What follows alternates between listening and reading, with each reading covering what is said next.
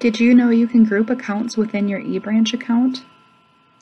Once you log into your account, you can come over to the right-hand side and click on the Dashboard Customization Settings button. From here, you can click the Create a New Group,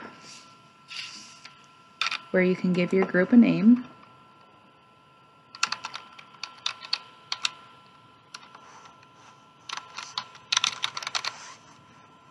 If you wish, you can give it a color, and then you can select the accounts you would like to add.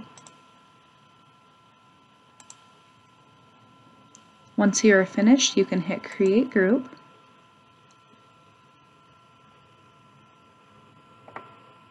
and a confirmation down here will show you that your new group has been created.